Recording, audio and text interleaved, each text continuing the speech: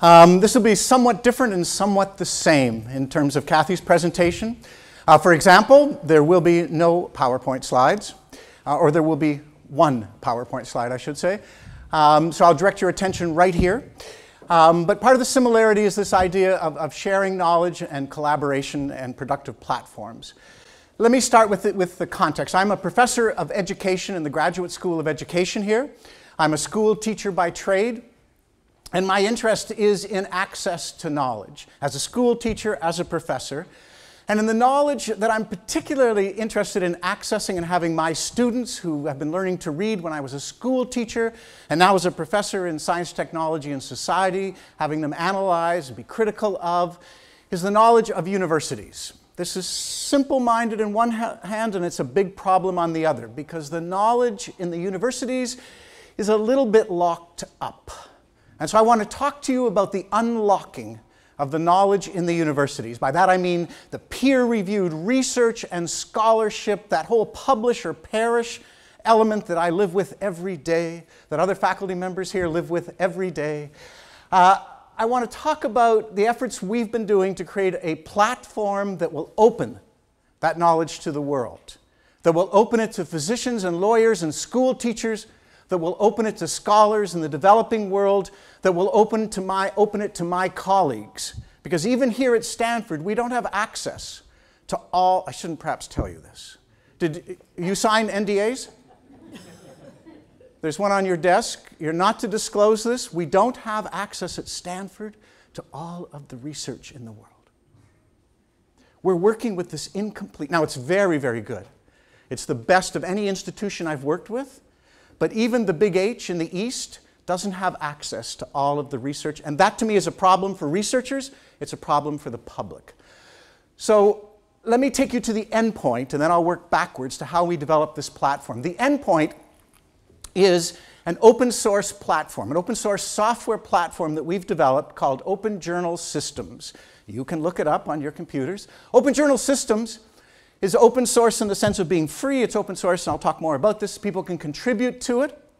But it's open source in a way that is rhetorical. I'm trying to convince people that the research that we publish on our Open Journals system platform should be freely available.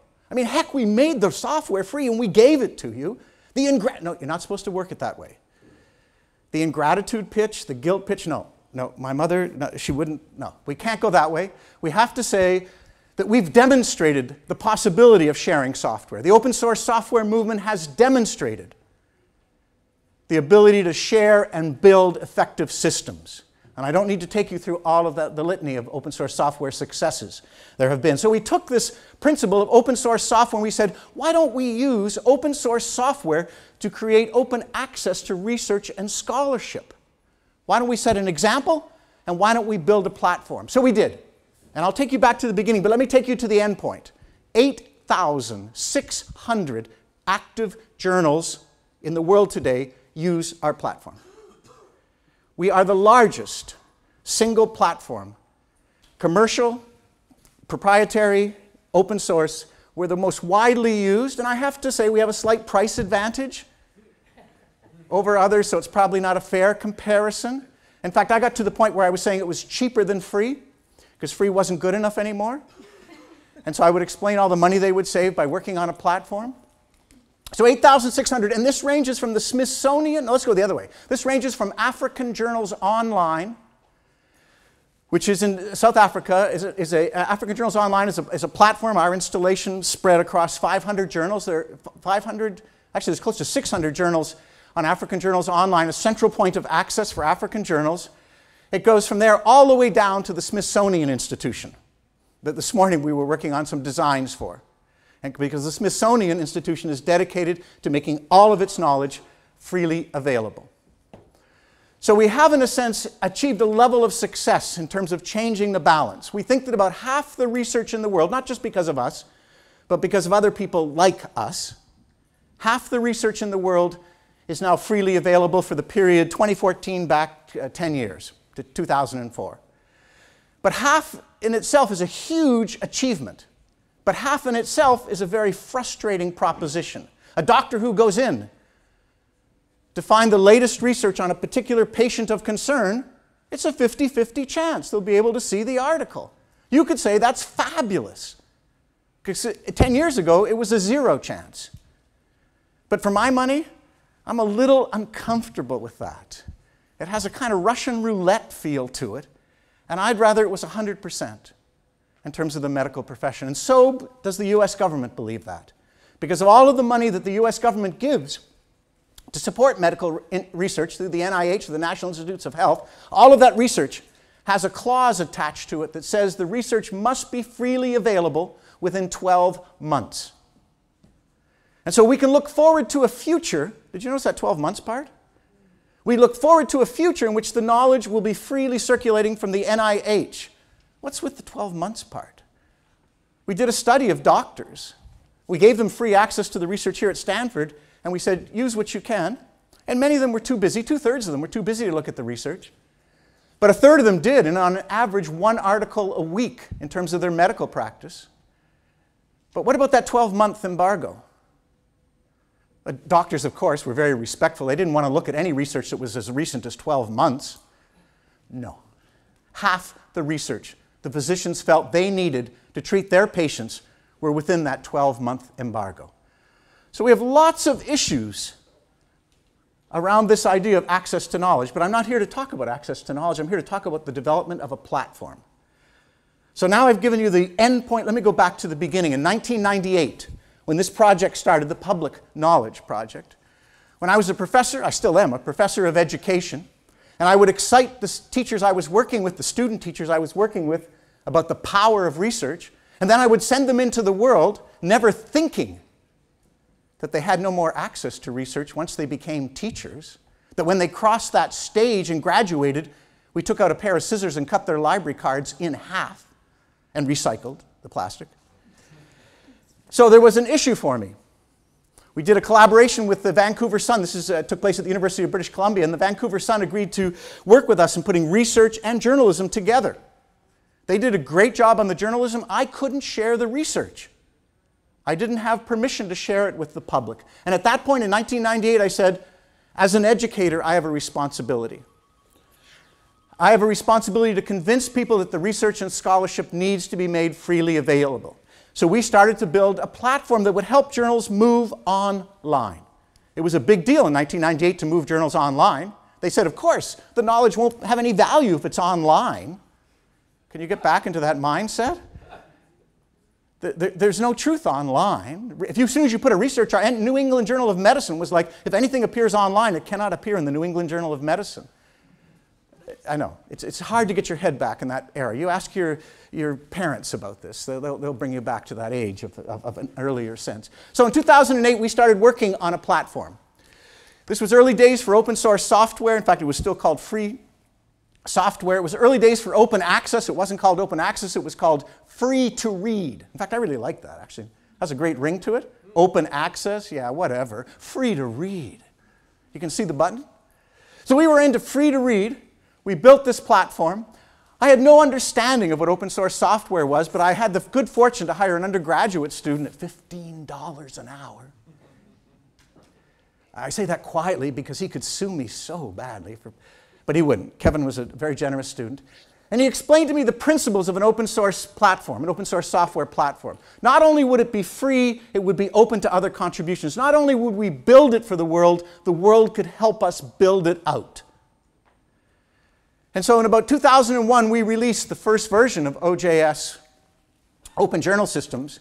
And I can remember I was in Newfoundland, speaking to the Memorial University Philosophy Journal, trying to sell this at one journal at a time. And Memorial said no. If that knowledge goes online, I don't know if you know this, but if we put our philosophy online, it's worthless. And they were just sort of trying to keep me on top of these things. But from that period, I had a MacArthur. Now let me explain the funding and the basis of this. So this is a research and development. We had a grant from the Canadian government to explore this issue by building software. They were more interested in the research part, the balance of research and development, and we learned how to play that card. We would always have a research component, but we would build the code to build out this platform. So if I can take you ahead to 2003, the MacArthur Foundation, in a peace and security grant, said, yes, you can go around the world and see if you can convince others to share their knowledge, because that might contribute to the peace and security of the world. And I was deeply touched by that. Like this idea that we might, by sharing knowledge, build peace and security. I don't think we've moved away from that point. But at any rate, I was touched at the time. It was a remarkable journey. There were 3,000 or 4,000 people by the time I finished that I had presented the idea to. And I got back to Vancouver. I went in different periods over the year 2003, 2004. And at the end of that, I kind of sat down and said to myself, well, let's see what happened. Let me think about how many emails. Let me go through. And I was entirely, it was a complete, there were no journals. So I had gone to each of the continents, and not a single journal had taken it up. I had explained it to thousands of people, particularly in the Philippines, at least 1,000 in the Philippines. I'd explained it, but it hadn't got taken up. I was somewhat ahead of my time. Instead of throwing in the towel, we continued to build the platform. And by that point in 2003, we must have had 30 or 40 or 50 journals using the platform. That meant we had 30 or 40 or 50 people who were unhappy with 30 or 40 or 50 different aspects of our software. And the community began to build. In particular, around languages. We're now in about 35, and I say about because the Russian's a little bit behind in the latest release, but the Vietnamese is up to date, and Hindi is lagging, and Arabic is... So we have 35 languages, all of those contributed by the community. We had lovely debates between the Quebecois and the Parisian French. Someone from Spain wrote us and said, the word you're using in Spanish for review, it is not even a word. Between Latin America and Spain. But the idea that a community could come together and start building a platform that was based on a principle of sharing knowledge. And at the same time, we were competing against the 5 major corporate publishers who were taking over an increasing proportion of the market, from 10% to 20%, probably in 2005, about 30 to 40% of the market. And so we had this very strange relationship to access to knowledge. It was either free, or they were paying $28,000 a year for the journal Brain Research. Now that includes the supplements. I have to be fair to Elsevier. But it's a crazy, irrational system, and it's still in place today. But let me talk more about this journey in terms of the development. We have in 2008 one of the breakthrough moments. The NIH decides in 2008 that the federal money, the $28 to $30 billion, that sounds ridiculous. No, it is. $28 to $30 billion, $28 to $30 billion that they're spending in medical research, both in the United States and around the world, needed to have some public accountability. And in 2008, they decided that all of the research that was published with a federal grant of any size would, as I said before, be made open access. And since that period in 2008, the federal government has moved. The White House has issued a directive to all of the federal agencies. It hasn't happened completely yet, but all of the federal agencies that have over a $10 million research budget will be making sure that all of the research, wherever it is published, and all of the publishers have agreed. They have agreed because they're willing to charge $3,000 an article to authors to make the articles open access. They have agreed because they've realized that the future is open access. But in the process, they're still scrambling for a financial model where some of us are still working on this principle that open access should be open for authors and open for readers, open for scholars, and open to professionals. So in terms of the platform, let me take it a little further. In 2012, we ran into a situation around the humanities and social sciences. What had happened in that period is that more and more money was going into journal publishing, that the journal prices were increasing, still by subscription. These article processing charges, the $3,000 an article, were still increasingly taking up budgets of universities. And the monograph, the book, was suffering. That in fact the unit of thought was at issue. So the ability for libraries to buy books was declining. And we had this scary realization that we had contributed with our platform to the article being the largest unit of thought. and that no one was really thinking through in a coherent, consistent, critical, well-indexed fashion the monograph. And so we put the brakes on, and we said we need to think about the open monograph.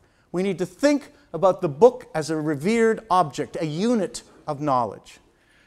And so from 2012 or so to 2014, we tried to develop, and we have developed, Open Monograph Press. We've tried to develop a way of moving the book into the same open environment. Now, this is something that is happening for our project, but it's something happening more globally. At Stanford University Library, a year or so ago, we passed the 1 million e-book point. We have over 1 million electronic books in the library. And as a scholar, I can tell you my first response was, not on your life. Where would I have the books behind, when I'm doing my Skype interviews, where would I have the books showing behind me? Would I have to get some sort of wallpaper for that? I need the physical books. I love the smell and the feel of the physical books. That was 3 years ago. Now, when I want to find something, I don't go through my penciled marks in the margin and try to find where I thought I had a good idea about something. I go into Google. And Google Books in particular, as it works its way through the courts, I go into Google Books and I find it. The electronic book has arrived, and it's happening very quickly. So with Open Monograph Press, we're working with the Smithsonian Institution to move its entire collection online, available, and searchable. So when it comes to mollusks, you know where to go. Now, in terms of the development, let me talk a little bit more about the kinds of things we're working on. So we have a situation where we have 8,600 journals that are using this platform. It's distributed. And we distributed it on purpose as a software platform rather than creating a central source because we wanted to build the local capacity. In Vietnam, let me step back a little bit to about 2008, 2009. In Vietnam, there were no journals available online in Vietnam.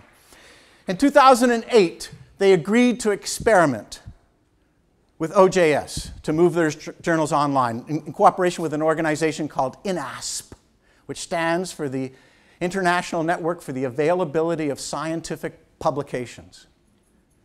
I know, believe me, it wasn't easy to learn that acronym. INASP worked with us in Vietnam. In 1 year, we moved 24 to 30, probably about 30 all told, 30 journals online. But we hosted those journals. Within a year, they asked to have the whole installation moved to a server in Vietnam. And the idea that Vietnam would serve up its own journals. It's the only country we worked in, and we have worked in many, many countries around the world, where the science journals, normally when we work in Latin America, Southeast Asia, we run into the situation where the humanities journals and the social science journals are in the native language, the local language, or languages in India particularly. But the science journals, the biomedical journals, are in English. In Vietnam, complete Vietnamese across the board. The beginning now of some translated abstracts. But the sense of the whole makeup of knowledge online, the diversity, is part of this issue. And so that Vietnam, in a year, in 2 years in terms of their own control of the installation, moved online. They went through a period about 2 years ago where they stopped adding journals. And then in the last year, they've picked up again. Similarly, in Africa, we have 500 journals and African journals online. And there's still a hesitancy and a reluctance, and there's still a donor economy and a whole series of complex factors that are funding these journals, that are supporting these journals. And so I don't want to create a picture that is simple or a picture that makes it look, as it were, straightforward in terms of moving this knowledge online. But what's happening today in terms of this development is there is a general trend, a general thrust. And it's happening in the social sciences and humanities, and it's happening in the biomedical field and the sciences. And that general movement is to an openness of knowledge, and that the platforms we build have to be equally open. And they don't have to be, as our project is, entirely within the university. The Public Knowledge Project is not a non-profit. The Public Knowledge Project is still a research project based here at Stanford and at Simon Fraser University, as Martha mentioned. It's based in the Simon Fraser University Library.